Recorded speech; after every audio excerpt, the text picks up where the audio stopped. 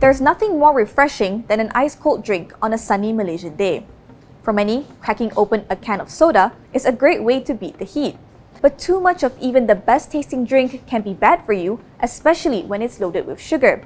It's no surprise that Malaysia's love for all things sweet, including our beverages, has come at a cost.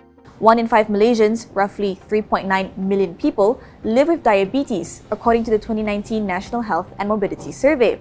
What's scarier is that half aren't even aware they have diabetes, which is among the top causes of death in Malaysia. So what can be done to solve the problem?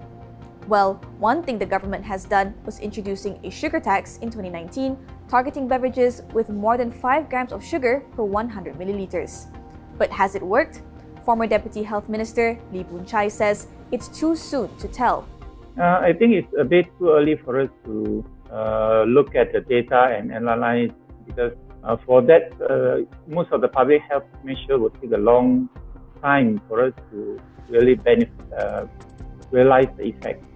But I think we can see at other countries which have imposed this soda tax, like Chile, like Hungary, Mexico.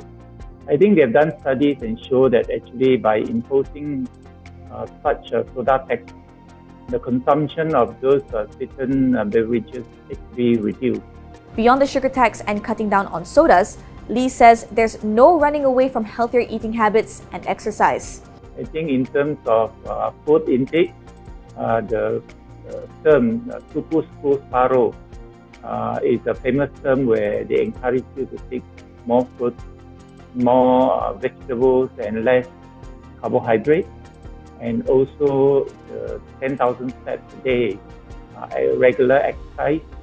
I think they should continue, so that we hope that people will consume less carbohydrate, not just sugar, less carbohydrate, less refined sugar, do more exercise. Hopefully we can lead to a healthier nation in the future. Dr. Lee Boon Chye, an internal medicine and nephrology specialist, says the sugar tax should be seen as a starting point rather than a silver bullet.